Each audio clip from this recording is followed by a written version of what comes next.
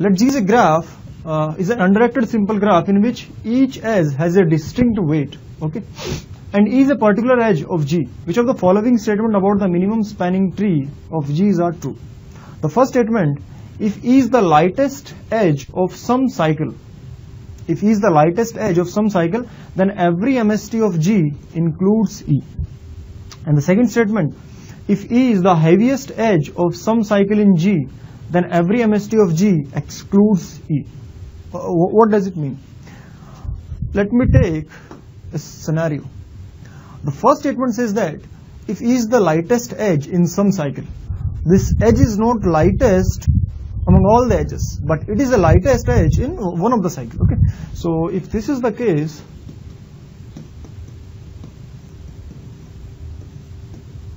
suppose this is 1, 2, 3, this is 15, this is 20, this is 24, and this is 26. Yeah, this is the example, suppose.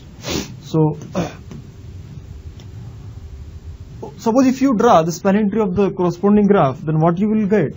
You will get like this. A to B is 1, A to C is 2. Okay, now you will not select this edge. And after this, A to E is 15, and then after the remaining possibility is you select C to F as 24. Now look at this. If you look at this cycle, in this cycle there are three edges. One is weight 20, one is 24, one is 26, and 20 is the smallest weight edge.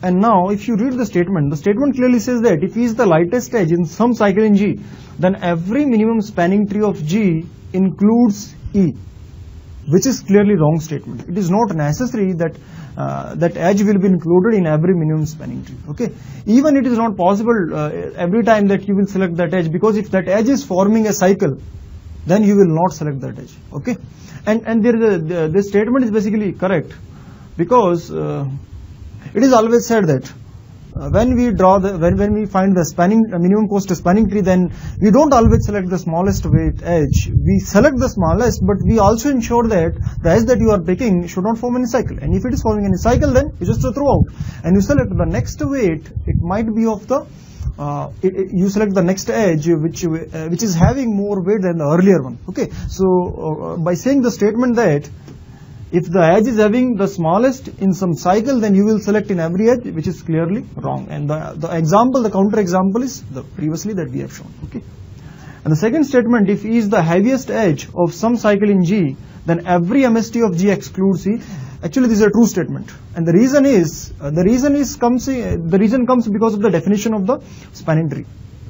Suppose if there is a cycle, okay, if there is a cycle, you can look at any of the cycle. You can look at any of the cycle. According to the property of the minimum spanning tree, we always look for the smallest edge, the edge which is having the least weight.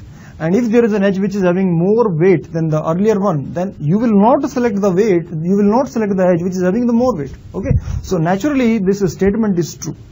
Okay, this statement is true, but the first statement is not true, and the example is this. Okay, you can just note down this counter example, and this is the cycle that I am showing to you. Okay, and you will not find that edge E to C is available in any of the spanning tree. Okay, you can just try this. So here the answer will be the B, the second only. Okay, the second only is the correct one. Rest of them is false. Okay.